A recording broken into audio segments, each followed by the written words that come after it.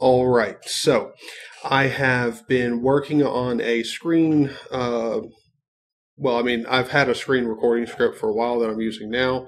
I've been working on a video editing script and also uploading my dot files. And so I'm going to talk about how I configure my system here. And then this video is going to be edited with the video editing script I'm working on. So a video about that will be coming out here before too long as well. But here we are at my dot files, and the repo is just called OpenBSD. This will be in the description if you want to go and check it out.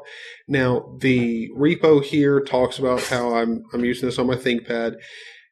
The README here for the repo is essentially an entire guide of how I set up my system from scratch to be where it is.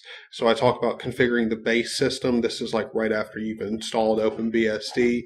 We set up do as, disable the beep and touchpad because I have a ThinkPad, so I just want to use the track point and the buttons. So I don't want the touchpad. I'm actually moving my finger around on the touchpad. Nothing's moving. You can see I don't have a custom or nice cursor on here right now, but eventually. We set some kernel options. We set up power management, increase the resource limits, and add the user to staff. So again, you get the increased resource limits, improve disk performance. All of this stuff here, we go through it. There's XenoDM. I haven't finished configuring it yet, so there's nothing here right now, but I will just go ahead and say as soon as I get it looking nice, you'll see something here. It shouldn't be too long, maybe a day or two. So if you're watching this down the line, there's a good chance not only this is filled out, but there's even more stuff on here.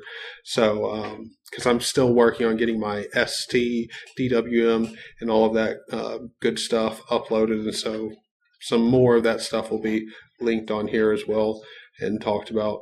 But the inspiration for this guide is actually this article over here. It's called OpenBSD on a Laptop.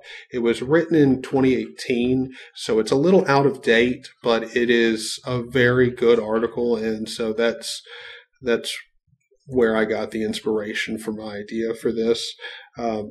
Cap screen, I link it down here. I pretty much link anything kind of OpenBSD related in this. So I've got my screen and mic recording tool. It's very basic. If you've got a complex monitor setup or anything like that, it's probably not for you. But if you're running a laptop, it is very simple to use. You can use it with multiple different webcams and overlay your webcam just like I'm doing now.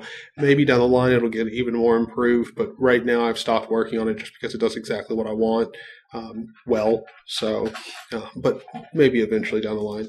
I've also got my own customized far-field utilities repo, which is you can find these when you're looking into the ST background image patch, which allows you to have pseudo transparency. Like when I go over here to this desktop or workspace, whatever, and I load up a new window, you'll see, I have transparency and all these nice effects. But if let me just go over here and zoom this in a bit and go, where is PyCom? Nothing. Where is Compton? Just in case, maybe I'm hiding that I've got a compositor running. Nope. No compositor. And it's simply because I like my system to be really, really slim, and this patch allows you to do some really cool effects without having a compositor.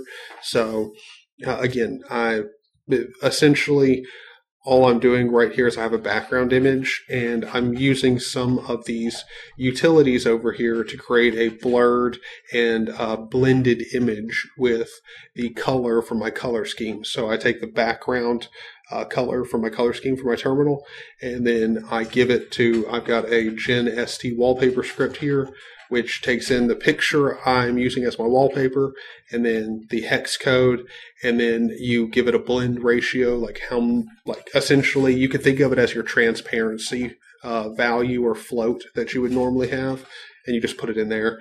By the way, if you're hearing like a whole bunch of crunching in the background, I'm sorry, but Buddy is going at it. I gave him an extra little bowl of food just because he's been a good dog today.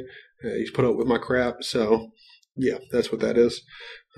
But yeah, this repo here gives you a guide of how to install it. I also wrote a build script for these.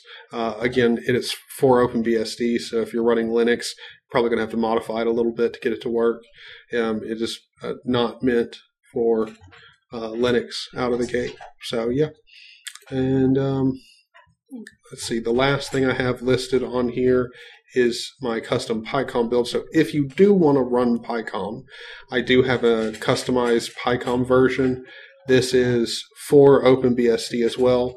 I did have an issue on here where people like on Linux were trying to build it, were having issues. So just so you know, it is changed, and the guide here, like the instructions, is changed for OpenBSD. So just keep that in mind. But thank you for watching this. Also, I did also want to say, if you want to check out the wallpaper that I'm using, I grabbed it from this. If you just search OpenBSD wallpapers in any search engine, you'll get this GitHub link right here. It's a big repository of like AI-generated OpenBSD wallpapers.